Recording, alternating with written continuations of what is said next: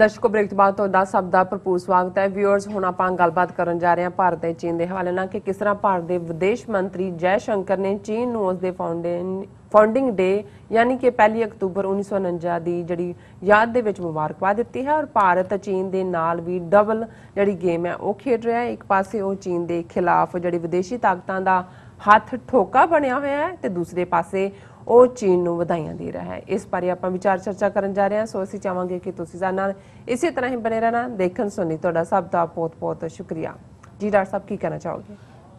देखो बहुत वारी साडे व्यूअर भी पुछते हैं कि भी हुण की चल रहा है चीन और भारत के कॉन्टैक्ट। बेशक असी फुल फ्लैज सैगमेंट नहीं किया पिछले दिनों तो क्योंकि कोई खास डिवेलपमेंट भी नज़र नहीं सी आ रही, लेकिन ये कोई शक नहीं है कि 1 लाख भारत की फौज और आलमोस्ट 19 जिहड़ी है चाइना की वो eye ball to to to to ने।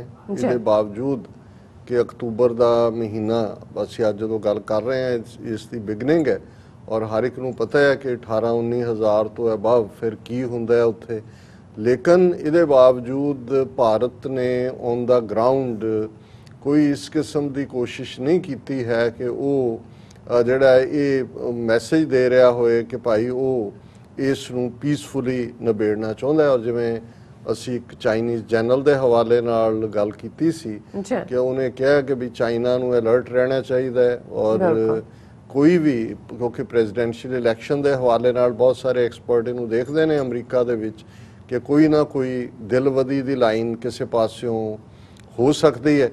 और इस सारे नू देखते हैं चाइना वालों भी कोई ऐसा सिग्नल नहीं दिता गया कि चाइना ने कोई गार्ड लूज किया होए जां जदों असी चाइनीज़ जनरल की गल की असी चाइनीज़ फॉरेन मिनिस्ट्री के स्पोक्सपर्सन ने भी ये ठोक के कहा कि असी जिहड़ा लद्दाख नूं भारत का हिस्सा नहीं मानते और असी जिहड़ा 1959 जिहड़ी लाइन ऑफ एक्चुअल कंट्रोल की गल जिहड़ी है चौन लाई जां माओ से तुंग ने कीती सी असी उस नूं ही मानते। सो ये तो चल ही रहा है, लेकिन इस सब दे विच किवें भारत जिन्हें कि इस सारे दौर दे विच हुणे किसी नूं कोई इहदे च कोई शक शुबा नहीं है कि अमरीका की खेड खेडी है। और इहदे च एक जिहड़ी रिपोर्ट US कांग्रेशनल रिपोर्ट और इहदे च ये सारे ही रिपब्लिकन जिहड़े इहदे च सैनेटर ने और इन्हां ने मई दे महीने च एक ग्रुप बनाया कि जिहड़े असीं ये देखना है कि भी चाइना नूं किवें कर्ब करना है उहदे वधदे प्रभाव नूं। और ये खबर है US congressional report accuses China of violating other Nations sovereignty seek decisive action कि ये उन्होंने कहा कि जी चीन जिहड़ा है क्योंकि हुण भारत नूं ये सी कि जी असीं तां अमरीका दे कहण ते जाके वंगार दिता है, लेकिन कोई बैकअप तो होया नहीं। सो ये उन्होंने थोड़ा बहुत जिहड़ा गोंगलूआं तो मिट्टी लाई है, पर उहदे च उन्होंने ये जिहड़ा लॉन्ग टर्म सुझाव ये दिता है कि ये जिहड़ी कांग्रेशनल रिपोर्ट है जिहदे च इस बुधवार उन्होंने पेश की हाउस रिपब्लिकन्स ने और उन्होंने जिहड़ी प्रपोजल दिती है they supported the proposal of British prime minister Boris Johnson for the creation of a new D10 group of leading democracies including India for addressing both 5G mobile communications and vulnerability supply chains। क्योंकि हुण ये तो रौला हर एक ने पाया कि जी boycott कर दो चाइना का इकनॉमिकल बाईकॉट, पर हर एक ने कहा कि भी इकनॉमिकल बाईकॉट चीन का तो इन्ना कुछ नहीं बिगड़ना, साडा बेड़ा गर्क हो जाना। और यही कारण सी कि मानसून सैशन के चलते हैं जदों उन्हां दे ट्रेड मिनिस्टर नूं पुछया पार्लीमेंट दे विच एक ओपोजिशन ने कि जी चीन ने इन्ना कीता है साडे नाल 1000 स्क्वायर किलो माइल तो ज़्यादा टैरीटरी भी लै लई, तुहाडे कहण मुताबक 20 साडे सोल्जर भी मारते, कि असीं चाइना नूं दिता मोस्ट फेवर्ड नैशन स्टेटस खत्म कर रहे हैं। तो उन्हें अगों मिनिस्टर ने कहा not at all, not at all. हुण ज़ाहिर है कि भी ये जदों असीं हिपोक्रेसी कहंदे हैं जां जिहड़ी एक ब्राह्मण दी ideology they which built in ये डाइकोटमी नहीं है, ये चीटिंग है।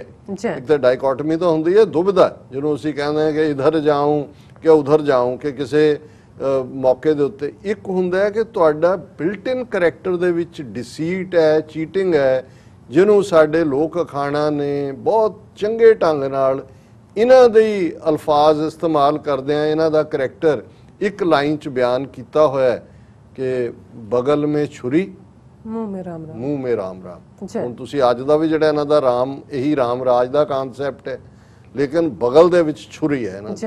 ਔਰ ਇਹਨੂੰ ਗੁਰੂ ਨਾਨਕ ਸਾਹਿਬ ਨੇ ਜਿਵੇਂ ਐਪਟਲੀ ਰੂਹਾਨੀਅਤ ਦੀ ਜ਼ਬਾਨ ਦੇ ਵਿੱਚ ਡਿਫਾਈਨ ਕੀਤਾ ਔਰ ਇਹ ਹਦਾਇਤ ਹੈ ਜਦੋਂ ਅਸੀਂ ਰੋਜ਼ਾਨਾ ਸਾਡਾ ਨਿਤਨੇਮ ਹੈ ਸਵੇਰੇ ਬਾਣੀਆਂ ਦਾ, ਔਰ ਉਸ ਤੋਂ ਬਾਅਦ ਜਿਹੜਾ ਹਰ ਗੁਰਦੁਆਰੇ ਦੇ ਵਿੱਚ ਜਿਹੜੇ ਕੀਰਤਨ ਦੀ ਸ਼ੁਰੂਆਤ ਹੁੰਦੀ ਹੈ ਆਸਾ ਦੀ ਵਾਰ ਪੜ੍ਹੀ ਜਾਂਦੀ ਹੈ। ਔਰ ਇਹ ਜਿਹੜਾ ਕਪਲੇਟ ਮੈਂ ਗੁਰੂ ਨਾਨਕ ਸਾਹਿਬ ਦਾ ਕੋਟ ਕਰਨ ਲੱਗਾ ਹੈ, ਜਿਹੜਾ ਇਸ ਵਿਜ਼ਡਮ ਨੂੰ ਕਿ ਭਾਈ ਇਹਨਾਂ ਦਾ ਕਰੈਕਟਰ ਕੀ ਹੈ ਬਿਆਨਦਾ ਹੈ, ਇਹ ਆਸਾ ਦੀ ਵਾਰ ਦਾ ਹਿੱਸਾ ਹੈ ਜਿਹੜਾ ਕਿ ਹਰ ਸਿੱਖ ਗੁਰਦੁਆਰੇ 'ਚ ਰੋਜ਼ਾਨਾ ਪੜ੍ਹਿਆ ਜਾਂਦਾ ਹੈ। ਔਰ ਮੈਨੂੰ ਯਾਦ ਹੈ ਡਾਕਟਰ ਗੁਰਬਖਸ਼ ਸਿੰਘ ਗਿੱਲ ਜਿਹੜੇ ਹੁਣ ਤਾਂ ਵਿਚਾਰੇ ਬਿਮਾਰ ਹਾਲਤ 'ਚ ਨੇ, ਕਾਫੀ ਐਲਜ਼ਾਈਮਰ ਦਾ ਸ਼ਿਕਾਰ ਨੇ, ਇਨ ਦਾ 90s, ਉਹਨਾਂ ਦੀ 90s ਦੇ ਵਿੱਚ ਉਮਰ ਹੈ। ਇਹ ਡੀਨ ਰਹੇ ਨੇ ਐਗਰੀਕਲਚਰ ਯੂਨੀਵਰਸਿਟੀ ਲੁਧਿਆਣੇ ਦੇ, ਔਰ ਅਮਰੀਕਾ 'ਚ ਵੀ ਉਹਨਾਂ ਨੇ ਯੂਥ ਕੈਂਪਾਂ ਦੇ ਵਿੱਚ ਔਰ ਕਾਫੀ ਵੱਡਾ ਰੋਲ ਅਦਾ ਕੀਤਾ। ਤਾਂ ਉਹਨਾਂ ਦਾ ਇੱਕ ਆਪਣਾ ਬਿਆਨ ਕਰਨ ਦਾ ਅੰਦਾਜ਼ ਸੀ। ਉਹ ਕਹਿੰਦਾ ਵੀ ਸਿੱਖ ਪੁੱਛਦੇ ਨੇ ਕਿ ਜੀ ਸਾਨੂੰ ਬ੍ਰਾਹਮਣ ਨੇ ਕਿਉਂ ਹਮਲਾ ਕੀਤਾ ਦਰਬਾਰ ਸਾਹਿਬ ਤੇ, ਕਿਉਂ ਅਕਾਲ ਤਖਤ ਤੇ ਕੀਤਾ। ਕਈ ਸਿੱਖ ਪੁੱਛਦੇ ਨੇ ਜੀ ਇਹ ਸਿੱਖਾਂ ਦੇ ਮਗਰ ਕਿਉਂ ਪਏ ਹੋਏ ਨੇ, ਵੈਰੀ ਕਿਉਂ ਨੇ ਸਾਡੇ, ਅਸੀਂ ਇਹਨਾਂ ਦਾ ਕੀ ਵਿਗਾੜਿਆ। ਫਿਰ ਉਹਨਾਂ ਨੇ ਕਹਿਣਾ, ਕਹਿੰਦੇ ਤੁਸੀਂ ਕੀ ਵਿਗਾੜਿਆ, ਤੁਹਾਨੂੰ ਨਹੀਂ, ਉਹਨਾਂ ਨੂੰ ਪਤਾ ਹੈ ਵੀ ਤੁਸੀਂ ਕੀ ਹੋ। ਕਹਿੰਦੇ ਵੀ ਤੁਸੀਂ ਰੋਜ਼ਾਨਾ ਨਹੀਂ ਪੜ੍ਹਦੇ, ਰੋਜ਼ ਗੁਰਦੁਆਰੇ ਆਪਣੀ ਬਾਣੀ ਦੇ ਵਿੱਚ ਮੱਥੇ ਟਿੱਕਾ, ਤੇੜ ਧੋਤੀ ਕਖਾਈ, ਹੱਥ ਛੁਰੀ, ਜਗਤ ਕਸਾਈ, ਕਿ ਵੀ ਗੁਰੂ ਨਾਨਕ ਨੇ ਤਾਂ ਦੁਨੀਆ ਦਾ ਐਨਮੀ ਆਇਡੈਂਟੀਫਾਈ ਕੀਤਾ ਕਿ ਇਨਸਾਨੀਅਤ ਦਾ ਕੌਣ ਹੈ, ਕਿ ਵੀ ਧਿਆਨ ਨਾਲ ਦੇਖੋ ਇਹਦੇ ਮੱਥੇ ਤੇ ਟਿੱਕਾ ਲੱਗਾ ਹੋਇਆ, ਤੇੜ ਇਹਦੇ ਇੱਕ ਖਾਸ ਅੰਦਾਜ਼ 'ਚ ਬੰਨੀ ਹੋਈ, ਧੋਤੀਆਂ ਵੀ ਬੰਨਣ ਦਾ ਜਿਹੜੇ ਸਾਰਸਵਤ ਬ੍ਰਾਹਮਣ ਨੇ, ਗੌਡ ਬ੍ਰਾਹਮਣ ਨੇ, ਬਨਾਰਸੀ ਬ੍ਰਾਹਮਣ ਨੇ, ਕੁਰੂਕਸ਼ੇਤਰੀ, ਉਹਨਾਂ ਦੇ ਆਪਣੇ ਅੰਦਾਜ਼ ਨੇ, ਕਖਾਈ ਅੰਦਾਜ਼ ਹੈ ਕਿ ਵੀ ਇਹ ਜਿਹੜਾ ਹੈ ਕਖਾਈ ਇਹਦੇ ਧੋਤੀ ਬੰਨੀ ਹੋਈ ਹੈ, ਪਰ ਤੁਸੀਂ ਧਿਆਨ ਨਾਲ ਦੇਖੋ ਇਹਦੇ ਹੱਥ 'ਚ ਛੁਰੀ ਹੈ। ਤੁਹਾਨੂੰ ਲੱਗਦਾ ਹੋਣਾ ਵੀ ਟਿੱਕਾ ਚੰਦਨ ਦਾ ਲਾਇਆ, ਇਹਦੇ 'ਚੋਂ ਕੋਈ ਫ੍ਰੈਗਨੈਂਸ ਨਿਕਲ ਰਹੀ ਹੈ, ਧੋਤੀ ਦੇ ਨਾਲ ਇਹ ਬੜਾ ਕੋਈ ਸਾਫ ਸੁਥਰਾ ਲੱਗ ਰਿਹਾ। ਨਾ ਨਾ ਨਾ, ਇਹਦੇ ਹੱਥ 'ਚ ਛੁਰੀ ਹੈ। ਔਰ ਇਹ ਕੱਲਾ ਇਸ ਧਰਤੀ ਦਾ ਕਾਤਲ ਨਹੀਂ ਹੈ, ਜਗਤ ਕਸਾਈ, ਬੁਚਰ ਆਫ ਦਾ ਵਰਲਡ। ਅੱਜ ਜਦੋਂ 135 ਕਰੋੜ ਲੋਕ, 1,350 ਮਿਲੀਅਨ ਲੋਕ ਜਿਹੜੇ ਨੇ ਉਹ ਇਹਨਾਂ ਦੇ ਜ਼ਾਲਮਾਂ ਦੇ ਵੱਸ ਪਏ ਨੇ, ਤੇ ਫਿਰ ਜ਼ਰੂਰ ਸਮਝ ਆਉਣਾ ਚਾਹੀਦਾ ਹੈ ਕਿ ਹੱਥ ਛੁਰੀ ਜਗਤ ਕਸਾਈ ਕੀ ਸੀ। ਅੱਜ 18% ਆਫ ਦਾ ਵਰਲਡ ਪਾਪੂਲੇਸ਼ਨ ਇਹਨਾਂ ਕਸਾਈਆਂ ਦੇ ਸਿੱਧੇ ਵੱਸ ਪਈ ਹੋਈ ਹੈ, ਔਰ ਬਾਕੀ ਇੱਕ ਵੱਡੇ ਹਿੱਸੇ ਨੂੰ ਇਹ ਪ੍ਰਭਾਵਿਤ ਕਰਦੇ ਨੇ। ਔਰ ਇਹਨਾਂ ਦੇ ਨਾਲ ਕੌਣ ਰਲੇ ਹੋਏ ਨੇ, ਜਦੋਂ ਇਹ ਅਸੀਂ ਇਸ ਗਰੁੱਪ ਦੀ ਰਿਪਬਲਿਕਨ ਦੀ ਗੱਲ ਕਰਦੇ ਹਾਂ, ਉਹਨਾਂ ਨੇ ਕਿਹਾ ਜੀ D10 ਗਰੁੱਪ ਬਣਾਓ। ਔਰ ਚੀਨ ਨੂੰ, ਕਿਉਂਕਿ ਉਹ ਇਹ ਸਮਝਦੇ ਨੇ ਕਿ ਇਹ ਕਮਿਊਨੀਕੇਸ਼ਨ ਦੇ ਵਿੱਚ 5G ਮੋਬਾਈਲ ਕਮਿਊਨੀਕੇਸ਼ਨ ਹੋਏ ਜਾਂ ਬਹੁਤ ਸਾਰੀਆਂ ਈਵਨ ਮੈਨੂਫੈਕਚਰਿੰਗ ਯੂਨਿਟਸ ਇਹਨਾਂ ਦੀਆਂ ਜੇ ਚੀਨ ਤੋਂ ਮਾਲ ਬੰਦ ਕਰ ਦੇਣ ਤਾਂ ਇਹਨਾਂ ਦੀਆਂ ਚੇਨ ਸਪਲਾਈਜ਼ ਹੀ ਟੁੱਟ ਜਾਂਦੀਆਂ, ਬਿਲਕੁਲ ਕੰਪੋਨੈਂਟ ਉੱਥੋਂ ਆਉਂਦਾ। ਔਰ ਇਹ ਉਹਨਾਂ ਨੇ ਕਿਹਾ ਕਿ ਵੀ ਇਹ ਇਸ ਸਾਰੇ 'ਚ ਭਾਰਤ ਨੂੰ ਵਿੱਚ ਐਡ ਕੀਤਾ ਜਾਏ। ਔਰ ਇੰਡੀਆ ਐਂਡ ਚਾਈਨਾ ਦੇ ਨਾਲ ਨਾਲ ਉਹਨਾਂ ਨੇ ਕਿਹਾ ਕਿ ਵੀ ਜੀ ਇਹ ਜਿਹੜਾ ਉਹਨਾਂ ਨੇ ਸੋਵਰਨਿਟੀ ਐਂਡ ਉਹਨੂੰ ਚੈਲੰਜ ਕੀਤਾ ਭਾਰਤ ਦੇ ਨੂੰ, ਸਕਰਮਿਸ਼ਸ to conduct A land grab on the Indian border and asserted new territorial claims over Bhutan, the report set. ਇੰਨਾ ਉਹਨਾਂ ਨੇ ਆਈ ਵਾਸ਼ ਕਰ ਦਿੱਤਾ ਹੈ ਕਿ ਦੇਖੋ ਭੂਟਾਨ ਦੇ ਉੱਤੇ ਵੀ ਉਹਨਾਂ ਨੇ ਔਰ ਇੰਡੀਆ ਦੀ ਵੀ ਲੈਂਡ ਗ੍ਰੈਬ ਕੀਤੀ ਹੈ। ਫਿਰ ਉਹਨਾਂ ਨੇ ਕਿਹਾ ਕਿ ਜੀ 5 ਮਹੀਨੇ ਤੋਂ ਇੰਡੀਆ ਚਾਈਨਾ ਜਿਹੜੇ ਨੇ ਸਟੈਂਡ ਆਫ ਦੇ ਵਿੱਚ ਨੇ, ਔਰ ਇਹ ਜਿਹੜਾ ਉਹਨਾਂ ਨੇ G7 ਦੇ ਵਿੱਚ 3 ਮੁਲਕ ਜਿਹੜੇ ਉਹਨਾਂ ਨੇ ਕਿਹਾ ਹੋਰ ਐਡ ਕਰਕੇ, ਔਰ ਇਹਨਾਂ ਨੂੰ ਫਿਰ ਚਾਈਨਾ ਦੇ ਖਿਲਾਫ ਇਹ 10 ਮੁਲਕ ਜਿਹੜੇ ਨੇ ਇਹ ਸਾਂਝਾ ਸੰਘਰਸ਼ ਕਰਨ। ਉਹਦੇ 'ਚ ਉਹਨਾਂ ਨੇ ਸਾਊਥ ਕੋਰੀਆ ਦਾ ਜ਼ਿਕਰ ਕੀਤਾ ਹੈ, ਇੰਡੀਆ ਦਾ ਕੀਤਾ, ਆਸਟ੍ਰੇਲੀਆ ਦਾ ਕੀਤਾ ਕਿ ਇਹਨਾਂ ਨੂੰ ਵੀ ਹਿੱਸਾ ਬਣਾਇਆ ਜਾਏ। ਹੁਣ ਇੱਕ ਪਾਸੇ ਤਾਂ ਇਹ ਗੇਮ ਇਹ ਖੇਡ ਰਹੇ ਨੇ, ਹਾਲਾਂਕਿ ਚਾਈਨਾ ਇਸ ਗੱਲ ਨੂੰ ਬਹੁਤ ਚੰਗੀ ਤਰ੍ਹਾਂ ਸਮਝਦਾ ਹੈ ਕਿ ਵੀ ਇਹ ਵੈਸਟਰਨ ਪਾਵਰਸ ਇੰਡੀਆ ਕੀ ਕਰ ਰਿਹਾ। ਔਰ ਇੱਕ ਖਬਰ ਸੀ ਪਿਛਲੇ ਦਿਨਾਂ 'ਚ, Lanka ਸਕ੍ਰੈਪਸ Japan funded rail project. ਹੁਣ ਇੱਕ ਪਾਸੇ ਤਾਂ ਅਮਰੀਕਾ ਭਾਰਤ ਨੂੰ ਅੱਗੇ ਲਾ ਕੇ ਆਪਣੀ ਖੇਡ ਖੇਡ ਰਿਹਾ, ਦੂਸਰੇ ਪਾਸੇ ਜਾਪਾਨ, ਕਿਉਂਕਿ ਜਾਪਾਨ ਵੀ ਉਹਨਾਂ ਦਾ ਤਾਂ ਹਿਸਟੋਰੀਕਲ ਐਂਟਾਗੋਨਿਜ਼ਮ ਹੈ ਚੀਨੀਆਂ ਦੇ ਨਾਲ, ਚੀਨੀਆਂ ਦਾ ਜਾਪਾਨੀਆਂ ਨਾਲ ਹੈ, ਜੋ ਇਹਨਾਂ ਨੇ ਸੈਕੰਡ ਵਰਲਡ ਵਾਰ ਤੋਂ ਪਹਿਲਾਂ ਕੀਤਾ, ਉਹਨਾਂ ਨੇ ਆਕੂਪਾਈ ਕੀਤਾ ਹੋਇਆ ਸੀ। ਅੱਜ ਜਦੋਂ ਅਸੀਂ ਗੱਲ ਕਰ ਰਹੇ ਹਾਂ ਕਿ 71ਵਾਂ ਫਾਊਂਡਿੰਗ ਡੇ ਹੈ ਚਾਈਨਾ ਦਾ, ਤੇ 1 ਅਕਤੂਬਰ 1949 ਨੂੰ ਪੀਪਲਸ ਰਿਪਬਲਿਕ ਆਫ ਚਾਈਨਾ ਜਿਹੜਾ ਮਾਓ ਸੇ-ਤੁੰਗ ਨੇ ਡਿਕਲੇਅਰ ਕੀਤਾ, ਉਹਨਾਂ ਨੇ ਜਾਪਾਨੀਆਂ ਤੋਂ ਲਿਬਰੇਟ ਕਰਾਇਆ ਹੈ। ਉਹਨਾਂ ਨੇ ਚਿਆਂਗ ਕਾਈ ਸ਼ੇਕ ਜਿਹੜਾ ਵੈਸਟਰਨ ਪਾਵਰਸ ਦਾ ਉਵੇਂ ਹੀ ਕਰੋਨੀ ਸੀ ਜਿਵੇਂ ਅੱਜ ਮੋਦੀ ਅਮਰੀਕਾ ਦਾ ਬਣਿਆ ਹੋਇਆ ਹੈ। ਇਸੇ ਤਰ੍ਹਾਂ ਕਲੋਨੀਅਲਸ ਕਿੰਨੇ ਸੀ, ਈਵਨ ਰਸ਼ੀਆ ਨੇ ਉਹਨਾਂ ਦਾ ਮਨਚੂਰੀਆ ਜਿਹੜਾ ਪ੍ਰੋਵਿੰਸ ਸੀ ਉਹਨੂੰ ਦੱਬਿਆ ਹੋਇਆ ਸੀ। ਸੋ ਇੱਕ ਲੰਬੀ ਕਹਾਣੀ ਹੈ ਔਰ ਮੈਂ ਸਮਝਦਾ ਵੀ ਰਿਮਾਰਕੇਬਲ ਹੈ। ਬੇਸ਼ੱਕ ਅਸੀਂ ਚੀਨੀਆਂ ਦੇ ਸਾਰੇ ਕੰਮਾਂ ਨਾਲ ਨਾ ਸਹਿਮਤ ਹੋਈਏ ਜੋ ਉੱਥੇ ਉਹਨਾਂ ਦੇ ਨਾਲ ਉਜਗਰ ਜਾਂ ਵੀਅਗਰ ਜਿਹਨਾਂ ਨੂੰ ਕਹਿੰਦੇ ਨੇ ਮੁਸਲਮਾਨਾਂ ਨਾਲ ਕੀਤਾ ਹੈ ਜਾਂ ਕਰ ਰਹੇ ਨੇ, ਜਾਂ ਧਰਮ ਦੇ ਹਵਾਲੇ ਨਾਲ ਹੋਰ ਵੀ ਰੈਸਟ੍ਰਿਕਸ਼ਨਸ ਨੇ, ਜਾਂ ਕੁਝ ਆਪਣੇ ਸ਼ਹਿਰੀਆਂ ਨਾਲ ਵੀ, ਜਿਵੇਂ ਕਲਚਰਲ ਰੈਵੋਲੂਸ਼ਨ ਜਿਹੜਾ ਸੀ ਜਿਹਦੇ 'ਚ ਲੱਖਾਂ ਲੋਕ ਮਾਰੇ ਗਏ। ਪਰ ਇਹਦੇ 'ਚ ਕੋਈ ਸ਼ੱਕ ਨਹੀਂ ਹੈ ਕਿ ਚਾਈਨਾ ਨੇ ਇਹਨਾਂ 71 ਸਾਲਾਂ 'ਚ ਜਿਹੜਾ ਸਫ਼ਰ ਤੈਅ ਕਰਕੇ ਅੱਜ ਦੁਨੀਆ ਦੀ ਉਹ ਐਮਰਜਿੰਗ ਇਕਨੋਮਿਕਲ ਪਾਵਰ ਵੀ ਹੈ, ਮਿਲਟਰੀ ਪਾਵਰ ਵੀ ਹੈ ਔਰ ਜਸਟ ਸੁਪਰ ਪਾਵਰ ਤੋਂ ਇੱਕ ਸਟੈਪ ਪਿੱਛੇ ਹੈ, ਸਪੇਸ ਦੇ ਵਿੱਚ ਵੀ ਪਹੁੰਚੇ ਨੇ। ਔਰ ਇਹ ਉੱਥੇ 15 ਅਗਸਤ 1947 'ਚ ਜਿੱਥੇ ਕਿ ਬਣਿਆ ਬਣਾਇਆ ਸਾਰਾ ਸਿਸਟਮ ਅੰਗਰੇਜ਼ ਦੇ ਕੇ ਆਏ ਨਾ, ਚੀਨ ਨੇ ਤਾਂ ਜਿਹੜਾ ਕੋਈ ਬਣਾਇਆ ਵੀ ਹੋਇਆ ਸੀ ਕਲੋਨੀਅਲ ਪਾਵਰਸ ਨੇ, ਉਹਨਾਂ ਨੇ ਉਹਨੂੰ ਬੁਲਡੋਜ਼ ਕੀਤਾ। ਉਹਨਾਂ ਨੇ ਕਿਹਾ ਵੀ ਨਹੀਂ, ਇਹ ਅਹਿਸਾਸੇ ਕਮਤਰੀ ਦੇਗਾ ਕਿ ਅਸੀਂ ਆਪਣੇ ਬਲਬੂਤੇ ਤੇ ਅਸੀਂ ਆਪਣਾ ਸਭ ਕੁਝ ਡਿਵੈਲਪ, ਉਹਨਾਂ ਨੇ ਬੁਲਡੋਜ਼ਰ ਫੇਰ ਦਿੱਤੇ। ਇਹ ਤਾਂ ਜਿਹੜੀਆਂ ਪਾਰਲੀਮੈਂਟਾਂ 'ਚ ਬਹਿ ਕੇ ਜੀ ਸਾਡਾ ਪਾਰਲੀਮੈਂਟ ਸੈਸ਼ਨ ਹੋ ਗਿਆ, ਇਹ ਜੀ ਪ੍ਰੈਜ਼ੀਡੈਂਟ ਹਾਊਸ ਹੈ ਜੀ, ਇਹ ਫਲਾਣਾ, ਸਭ ਅੰਗਰੇਜ਼ਾਂ ਦੇ ਬਣਾਏ। ਰੇਲਵੇ ਲਾਈਨਸ, ਸਕੂਲਸ, ਕੋਰਟਸ, ਉਹਨਾਂ ਨੇ ਤਾਂ ਸਾਰਾ ਸਿਸਟਮ। ਔਰ 71 ਸਾਲ 'ਚੋਂ ਕਿੱਥੇ ਲੈ ਗਏ? ਕਿੱਥੇ ਉਹ ਚਾਈਨਾ ਜਿਨ੍ਹਾਂ ਦੀਆਂ ਔਰਤਾਂ ਬਾਜ਼ਾਰ ਦੇ ਵਿੱਚ ਬੱਚੇ ਵੇਚਦੀਆਂ ਸੀ ਕਿਉਂਕਿ ਰੋਟੀ ਉਹਨਾਂ ਨੂੰ ਸੀ ਵੀ ਜਿਹੜਾ ਲੈ ਜਾਏਗਾ ਘੱਟੋ ਘੱਟ 2 ਵੇਲੇ ਦੀ ਰੋਟੀ ਤਾਂ ਉਹਨੂੰ ਮਿਲੇਗੀ। ਔਰ ਅੱਜ ਉਹ ਦੁਨੀਆ ਨੂੰ ਟਰਮਸ ਡਿਕਟੇਟ ਕਰਦੇ ਨੇ।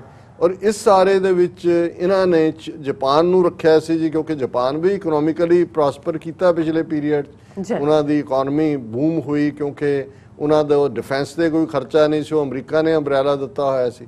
ਸ੍ਰੀਲੰਕਾ ਦੇ ਵਿੱਚ $1.5 ਬਿਲੀਅਨ ਦਾ ਇੱਕ ਰੇਲਵੇ ਲਾਈਨ ਪ੍ਰੋਜੈਕਟ, ਕਿਉਂਕਿ ਜਾਪਾਨ ਨੂੰ ਉਹ ਯੂਜ਼ ਕਰ ਰਹੇ ਸੀ ਕਿਉਂਕਿ ਜਾਪਾਨ ਵੀ ਬੁੱਧਿਸਟ ਕੰਟਰੀ ਹੈ, ਸ੍ਰੀਲੰਕਾ ਵੀ ਬੁੱਧਿਸਟ ਹੈ, ਕਿ ਉਹਨੂੰ ਕਾਬੂ ਕਰੋ। ਪਰ ਕਿਵੇਂ ਸ੍ਰੀਲੰਕਾ ਚਾਈਨਾ ਦੇ ਆਰਬਿਟ 'ਚ ਗਿਆ, ਇਹ ਖਬਰ ਹੈ ਐਸੋਸੀਏਟਡ ਇਹਨਾਂ ਦੀ AFP the agency, French press the. ਸ੍ਰੀਲੰਕਾ's president has ordered termination of 1.5 billion Japanese funded light rail project, saying it is not cost effective solution for the congested capital Colombo, officials said on Thursday. The deal signed under previous government is the largest single foreign funded infrastructure project in Sri Lanka and was seen as a sign of island nation reducing its dependence on China. ਪਿਛਲੀ government ਨੇ ਕੀਤਾ ਸੀ, ਵਾਪਸ ਆ ਗਏ ਜਿਹੜੇ ਐਂਟਾਈ Japan ਨੇ, ਉਹਨਾਂ ਨੇ ਕਿਹਾ ਜੀ ਚੱਕੋ ਇਹ ਸਾਡੇ ਕਾਸਟ ਇਫੈਕਟਿਵ ਨਹੀਂ ਹੈ। ਔਰ president ਗੋਟਾਬਾਇਆ ਰਾਜਾਪਕਸਾ elected last year told Transport Ministry to terminate this project and close the project office with immediate effect.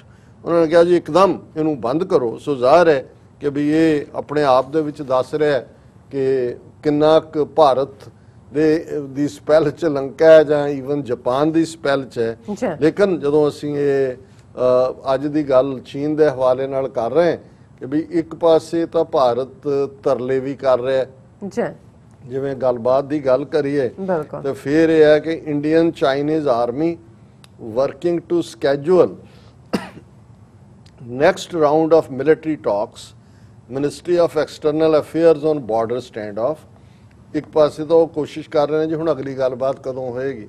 ਔਰ ਹਾਲਾਂ ਲੈਫਟੀਨੈਂਟ ਜਨਰਲ ਹਰਿੰਦਰ ਸਿੰਘ ਜਿਹੜਾ ਜਿਹਨੇ 5-6 ਗੱਲਬਾਤ ਦੇ ਰਾਊਂਡ ਲੀਡ ਕੀਤੇ ਕਿਉਂਕਿ ਉਹ ਰਿਟਾਇਰ ਹੋ ਰਿਹਾ ਮਿਡ ਅਕਤੂਬਰ 'ਚ, ਔਰ ਉਹਨੂੰ ਆਲਰੇਡੀ ਕਿਉਂਕਿ ਰਿਟਾਇਰਮੈਂਟ ਤੋਂ ਬਾਅਦ ਤਾਂ ਉਹਨੂੰ ਜਾਣ ਦਿਓ। ਹੁਣ ਇਹ ਕਿਤੇ ਨਾ ਕਿਤੇ ਇਹ ਹੈ ਕਿ ਵੀ ਕਿਵੇਂ ਇਹਨਾਂ ਨੇ ਅਜੇ ਉੱਥੇ ਕਿਉਂਕਿ ਲੰਬਾ ਵਕਤ ਤੋਂ ਨਾਰਥ ਈਸਟ ਰਿਹਾ, ਉਹਨੂੰ ਉਹਨਾਂ ਨੇ ਇੰਡੀਅਨ ਮਿਲਟਰੀ ਅਕੈਡਮੀ ਦੇ ਵਿੱਚ ਅਪਾਇੰਟ ਕਰ ਦਿੱਤਾ। ਸੋ ਉਹਨੂੰ ਇਹਦਾ ਲੂਪ ਰੱਖਣਗੇ। ਔਰ ਇੱਕ ਪਾਸੇ ਗੱਲਬਾਤ ਵੀ ਕਰ ਰਹੇ ਨੇ, ਇੱਧਰ ਅਮਰੀਕਾ ਦੀ ਖੇਡ ਵੀ ਖੇਡ ਰਹੇ ਨੇ, G10 'ਚ ਵੀ ਆਉਣ ਨੂੰ ਤਿਆਰ ਨੇ, ਤੇ ਦੂਸਰੇ ਪਾਸੇ Jai Shankar ਗ੍ਰੀਟਸ Chinese people government on occasion of ਚਾਈਨਾਜ਼ founding ਡੇ। ਔਰ ਇਹਦੇ 'ਚ ਉਹਨੇ ਜੈ ਸ਼ੰਕਰ ਜਿਹੜਾ ਇਹਨਾਂ ਦਾ ਫੋਰਨ ਮਿਨਿਸਟਰ ਹੈ ਉਹਨੇ ਜਿਹੜਾ ਮੁਬਾਰਕਬਾਦ ਦਿੱਤੀ ਹੈ ਕਿ ਜੀ ਅਸੀਂ ਜਿਹੜਾ ਤੁਹਾਨੂੰ 71st anniversary of founding of people's republic of China ਦੇ ਉੱਤੇ ਮੁਬਾਰਕਬਾਦ ਦਿੰਦਾ ਹੈ। ਜੀ ਸੋ ਹੁਣ ਇਹ ਗੱਲ ਕਿੰਨੀ ਕੁ ਦੇਰ ਚੱਲੇਗੀ ਕਿ ਭਾਈ ਜਿਹੜੀ ਹੈ ਉਹ ਕੁੜਕੁੜ ਤੁਸੀਂ ਕਿਤੇ ਕਰ ਰਹੇ ਹੋ, ਆਂਡਾ ਕਿਤੇ ਦੇ ਰਹੇ ਹੋ, ਇਹ ਬਹੁਤੀ ਲੰਬੀ ਦੇਰ ਤਾਂ ਨਹੀਂ ਚੱਲਦਾ ਹੁੰਦਾ ਕਿ ਭਾਈ ਕੁੜਕੁੜ ਕਿਤੇ ਹੈ ਤੇ ਆਂਡਾ ਕਿਤੇ ਹੈ। ਪਰ ਇਹ ਇਹਨਾਂ ਦਾ ਕਰੈਕਟਰ ਹੈ, ਮੂੰਹ ਮੇ राम राम बगल में छुरी, बगल में छुरी। जी डॉक्टर साहब, थोड़ा बहुत बहुत शुक्रिया। इस वक्त लेने ब्रेक। व्यूअर्स तुसी किते नहीं जाना, मिलते हैं आफ्टर दिस शॉर्ट ब्रेक।